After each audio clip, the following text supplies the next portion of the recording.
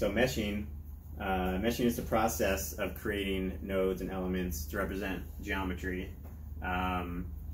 So you can create a mesh by starting with geometry, like a CAD model, or you can create a mesh from scratch. This may not be applicable to SolidWorks, but you can create a mesh from scratch just drawing nodes and elements, just like you would draw shapes in CAD. So there's a bunch of different programs I've used where I just wanted to draw, like I literally just created 2 nodes. I just put in an XYZ dimension of 2 nodes, connected them, and that's an element. And I just tell it what the cross-sectional area is. And what you can also do in some software is you can create a long one and then just say split this into 10 elements, and it'll just make 10 elements for you.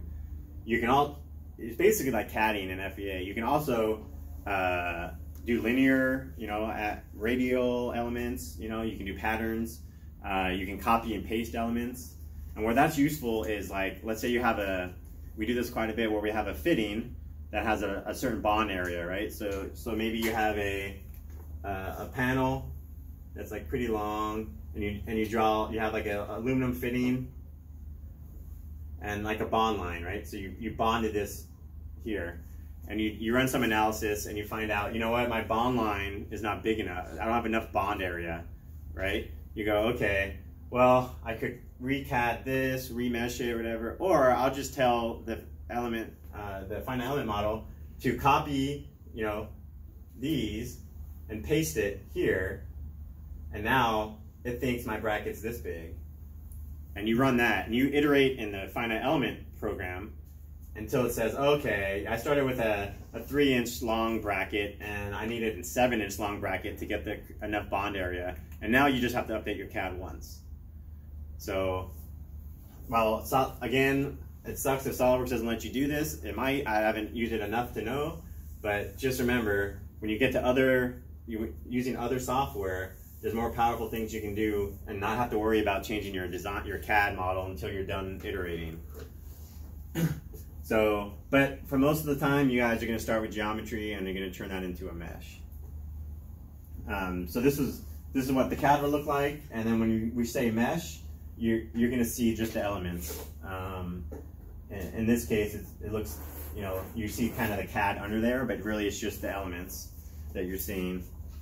And then in this case, this is what the elements will look like. So if you'd have to turn on the properties to actually see what you told the computer to assume for an area, if you're just typing in areas. Okay, so I have 4 slides on meshing because this can control your results quite a bit. So your mesh density will control how well the mesh matches the actual model. Think of it like this, right? If you were trying to represent a circle, remember you're breaking that into small pieces, right? If you have a big mesh, you're going to have this faceted circle, right? Because you have straight lines everywhere. So it's, if you had one element, it would look like a triangle, right? Instead of a circle, right? So, but then as you get finer and finer, it starts to look, from far away, it starts looking like a circle again, right? So that's the difference between a coarse and a fine mesh, right? You remember, you're approximating the geometry when you mesh it. Oh, and this directly correlates to how accurate your results are going to be. Remember, they interpolate between nodes. So if you have results that are not linear between nodes, you're not going to get correct results. So for example, this is a thermal analysis. So this is a fin, right, where you have a temperature here, and the temperature varies not linearly to the end of this fin. So this is if you were to test it and measure every single point, you would see this kind of curve. Now, if you do a finite element model and you only have this many elements here, then remember, it's all calculated at the nodes. The elements, they don't calculate anything over this area. It's just linearly interpolating between the nodes. So you're gonna run FEA, and it's gonna give you results at these nodes, and then it's gonna interpolate. So instead of looking like this, you're seeing things like this, right?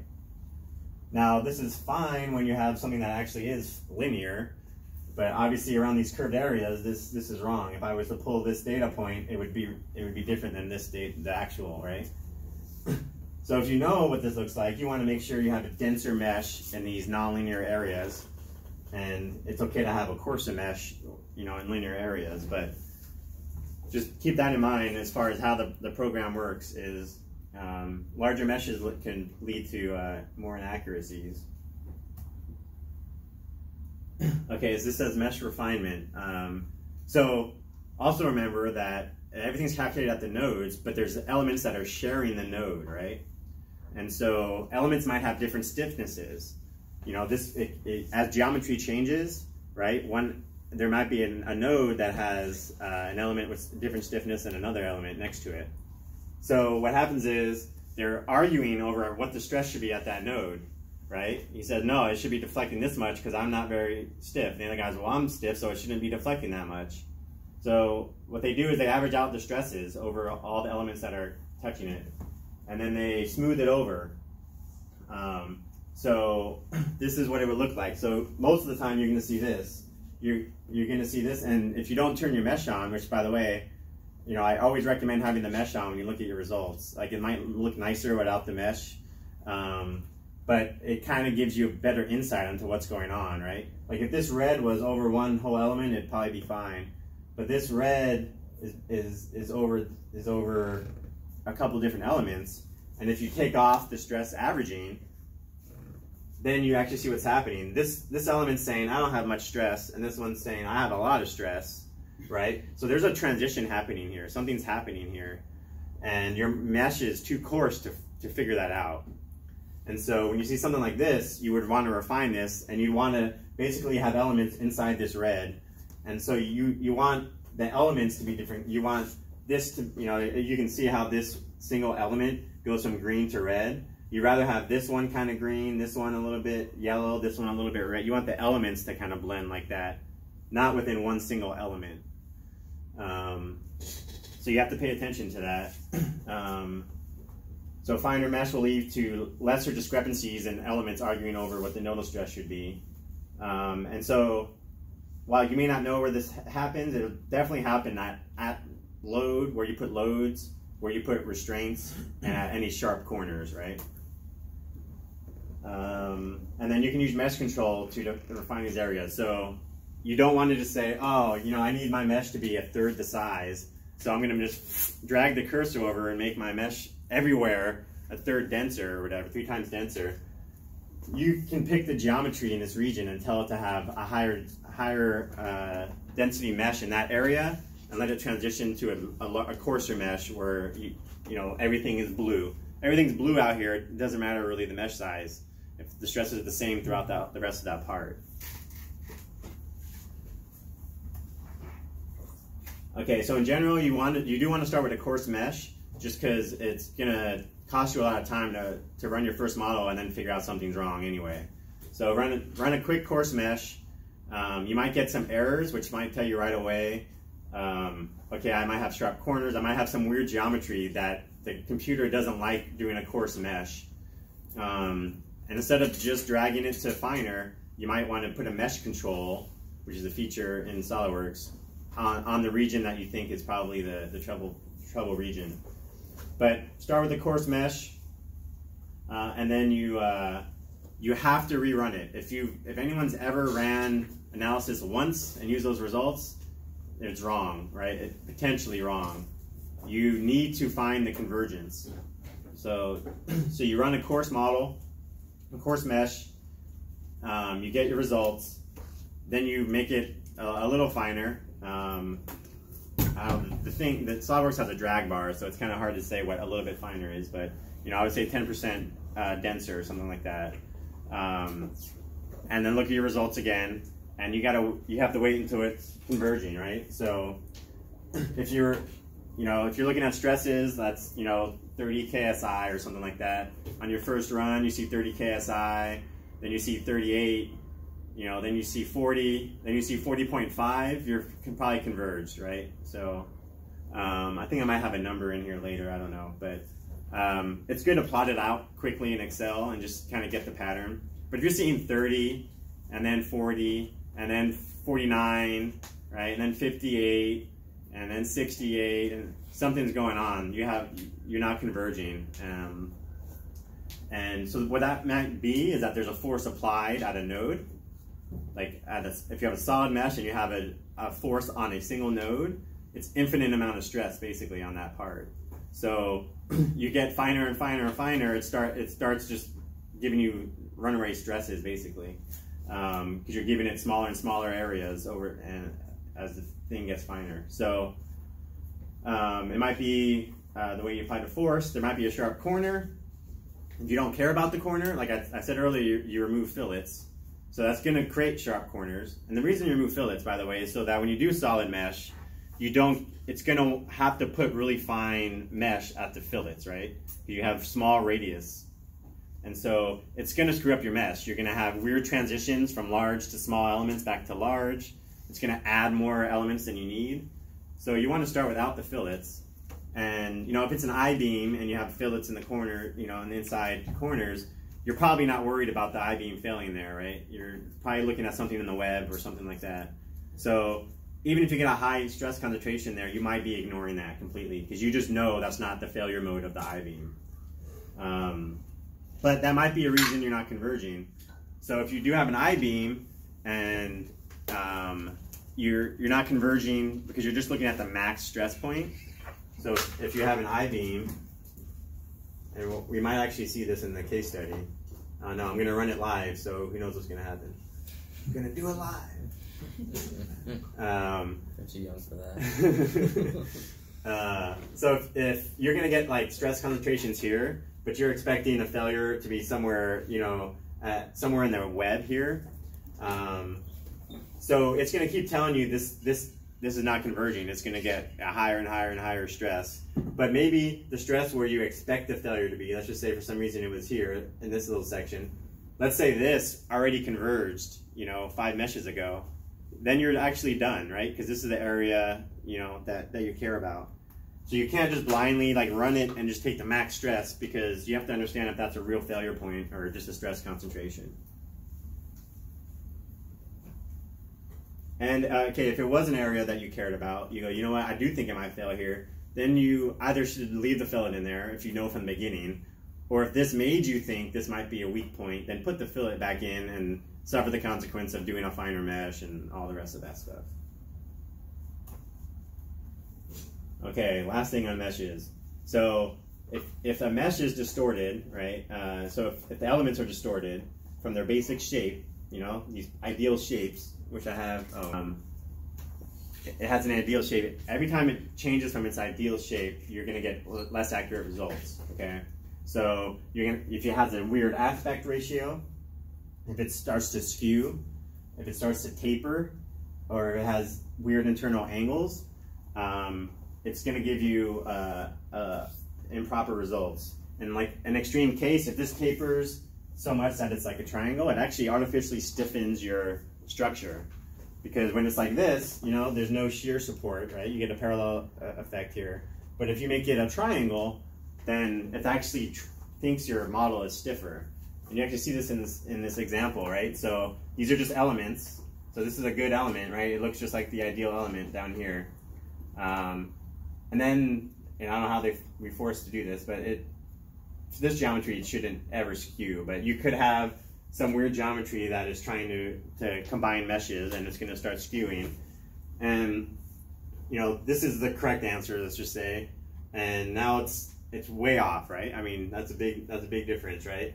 And then down here you get 0.16, right? I mean, you get a huge reduction. And again, this looks like a stiffer structure when you mesh it like that. You know, if you didn't do this, the software tweaks the elements, but you have to check for this and say this doesn't look like a good element. And yeah, your results will vary quite a bit. And this is called, they have things to quantify this. It's called a Jacobian value. So you want to check this if SolidWorks does this. Most programs will give you a Jacobian value where a perfect one is 1.0. So like anything less than that is bad. And SolidWorks will check your mesh quality for you. You can even view a plot of the mesh qualities, and you can get a summary report. So you should always do this. By the way, this applies when you do solid meshing, right? When you do beam elements and stuff like that, this doesn't apply because it's not making 3D meshing, right? So So you want to get at least 90% of your elements with an aspect ratio less than 3, okay? And preferably nothing has an aspect ratio greater than 10. That's kind of a goal based on some research that you should shoot for. And I'll show an example of this, I think, in the case study. Oh, and then you can see it here. So you can do this check blindly, but you can also check your geometry, right? This is good, right? You have these ideal shapes that are turning and keeping their shape. Where this one, maybe you had a mesh control here where you made this a lot denser for some reason, and so now it's making a coarse mesh to a fine mesh, and it's really screwing up your mesh quality. Okay, you know, some downsides to the FEA, right? I mean, it's approximate solutions, which I talked about, right? I mean, you're approximating geometry, you're approximating displacements, right? So just remember, you're just getting a general approximation of the results. This is like the biggest problem with FEA, is that valid results, anyone can get results, but valid results, something that's useful for you as an engineer, that's close to correct, is highly dependent on user input and your interpretation, okay, of that. Just like I said with the I-beam, you might say that I-beam's gonna fail because look at my stresses, but it's actually in that corner and it never fails at that corner in any test that you do. So it's your interpretation of the results that FEA is giving you.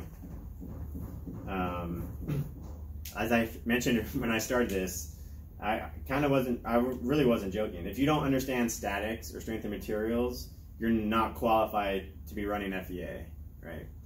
So you might be able to learn how to click the buttons and do it, but you're not going to be able to interpret it. You're not going to be able to run it properly, at least not as a student. If you somehow learn through work and you had some mentor showing you, then maybe. But most people in this room, if you haven't taken those classes, it's fine to start learning how to do the programming, but you need to understand a lot of these fundamentals first. We talked about how it solves at the nodes and interpolates over the element size, so that's also something to keep in mind. Poor quality mesh while having accurate results. You need to be really careful with fixed supports as well. So it will prevent the Poisson ratio effect, right? And lead to singularities, right? So, you know, you have a beam and you fix, if you did a solid mesh of like a beam and you fix the bottom face, so all the nodes are now fixed and they can't move at all, and then you pull on this beam, well, it wants to shrink, right? Because of Poisson, Poisson's ratio. So it won't let you do that. So you're going to get even more stresses at the base. But when you have like a beam element, that's not a problem because it's a node. You're not doing a whole surface and preventing it from doing that. So be careful when you do fixed supports. I have a whole thing on boundary conditions. Most students that I see, most of the biggest errors I see is anywhere the part they're doing analysis on touches something else, it's a fixed constraint. Like fix it, it's a fixed constraint, right? And that's also fundamentally wrong. You'll get totally wrong answers that way. And then you also can get pivot errors, even if you have balanced forces. So if you have a simply supported beam, for example, where you only have forces going down, if you don't constrain it like in and out, where there's no loads, you're going to get errors, right? Because it just can't solve that because you need to have zero displacement, in those directions, even though there's no force going in that direction.